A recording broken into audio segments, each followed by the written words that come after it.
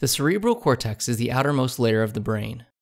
It is primarily made up of gray matter that is extensively folded, forming ridges called gyri and grooves called sulci.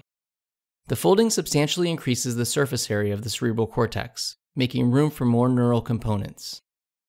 Most of the cerebral cortex in humans is classified as neocortex, which is so named because it is thought to have appeared relatively recently in vertebrate evolution.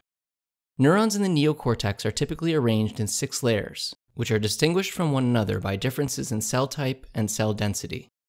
The rest of the cerebral cortex is made up of either allocortex, which has a more variable pattern of layering, or mesocortex, which is a transition area between the neocortex and allocortex. Although attempts to functionally subdivide the cerebral cortex tend to oversimplify its functions, one common approach is to divide the cortex into sensory areas, motor areas, and association areas.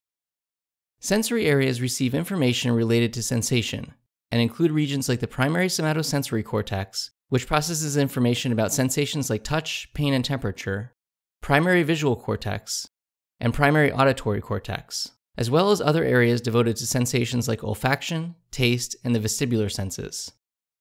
The motor areas of the cerebral cortex are involved with movement and include regions like the primary motor cortex, premotor cortex, and supplementary motor cortex. Association areas are involved in the integration of information from multiple brain regions. This integration can do things like add complexity to sensory perceptions or facilitate higher cognitive processes.